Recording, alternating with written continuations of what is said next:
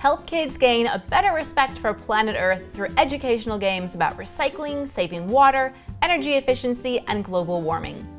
Hi, I'm Laurie from TTPM. Each game in Adventerra Games' series of educational board games focuses on a different environmental issue. Today I'll be showing you the global warming and water game, but the company also makes Haus about saving energy and Recycle Rally about sorting recyclables. Those are sold separately.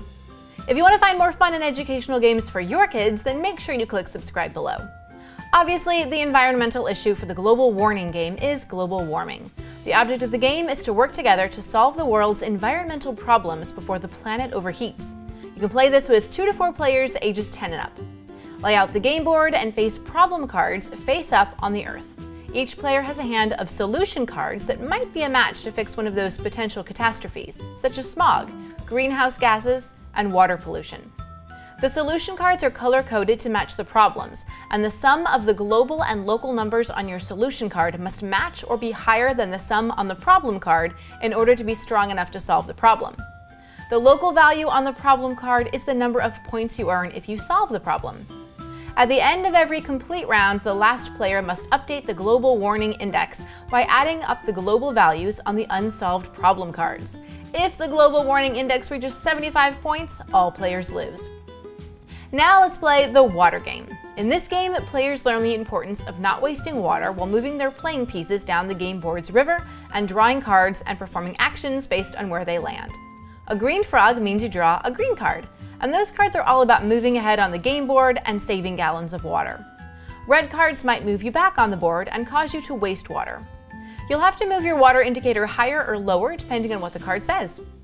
If you land on a spot where you have to draw a question mark card, answer the question and follow the instructions based on whether or not you answered correctly. There are a few other special game spots that affect how you play a question card, force you to donate water, and send you back without taking a turn. Keep an eye on the community cistern because every player must have 10 gallons or everyone loses. If you don't have 10 gallons, you can withdraw some to reach 10 gallons. Or if a player has more than 10 gallons, he or she can donate it to the community cistern for another player to take. Even though the game is somewhat cooperative, there is a clear winner at the end, the player with the most water when everyone has reached the mouth of the river. If you're the first player or the second player to reach the end, you score bonus water. I actually didn't think the instructions for Water Game were that clear, so you might need to play a practice round first. Water Game is for 3 to 4 players ages 7 and up. For parents who are looking to teach their kids how to be eco-friendly, these games will be a unique way to do that. What do you guys think of these games? Will they make it to your family game night? Let me know your thoughts in the comments. Here's why I like them. The pros are the combination of strategy and problem-solving gameplay, while also being a learning experience for kids. And hopefully the things kids learn through these games translates into their everyday routines. The only con is the unclear instructions. I give these games 3.5 stars. For where to buy and current prices, visit TTPM and subscribe to our YouTube channels for more reviews every day.